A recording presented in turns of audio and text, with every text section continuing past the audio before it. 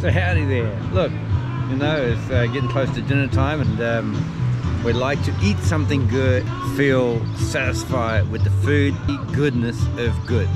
So what we're going to do is we're going to make ourselves a burger. Comes first really is the patty, meat if you wish, and that's what I'll be making my patty from. Chickpeas, some lentils or mung beans or whatever.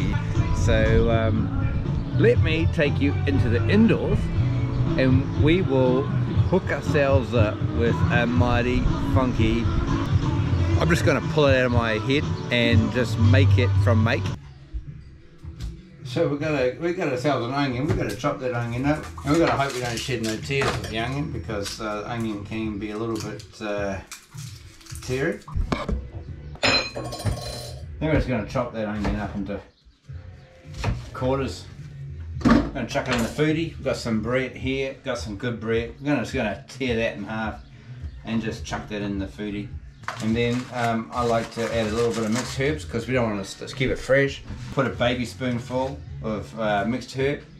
Check it out. Now we've got some meat here. This is good lamb mince. But you know, you can make this vegan. You can make it whatever you want to make it. It's good to add some sauces to your mix. Sweet chili, not too much, just enough to make it just tasty. It's great. It's a wild meat sauce, so it's really good. A little waddies and a little bit of salt. Salt is the enhancer. I'm not a great salt person, but the food processor, we're just going to whip up some of those extra additives. And we're done. Into the mix. Gonna add some egg to the mix. These are free-range eggs. So like we said, we get ourselves an egg. We put it up in there. We put it in there. Helps to bind all the goodness of the ingredients together. You could use your hands if you so desire, but I quite like getting in there with a wooden spoon. And just giving it a bit of a chomp up. So here we're looking now, we've kind of mixed that goodness up. What comes next is heading out to the grill and cooking up that barbecue goodness. We've got our meat and then we've got our hot plate. Well, it's not hot at the moment, but we're going to put a little bit of oil on the hot plate because that's always a good thing to do. I grab myself this like little wee aluminium ring and I'll grab myself a spoonful of the mixture. I will throw it in there and I might hump it up a wee bit, and then I'll lift the ring off that and I'll keep doing that until I have used all the mixture. And when I try and keep the ring on the hot plate for as short amount of time as possible, because as we all know, aluminium is a great conductor of heat and will have your fingers burning to the bone in no time at all if you're uncareful.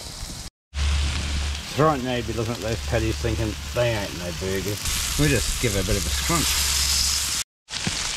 I like to let them sizzle for a little bit. There ain't better than the sound of a hot sizzling barbecue.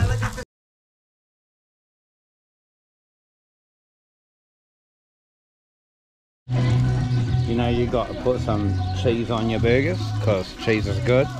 So we're just going to lay that down on our meat in places.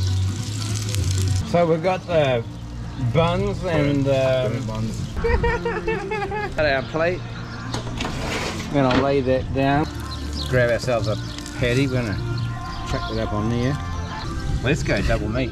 So we're going to just slide that up on there. And always with a burger sauce is always good. So let's just squidgy some of that up on there. Is that enough? And then stick a little bit of mayo on the other side there. That's enough.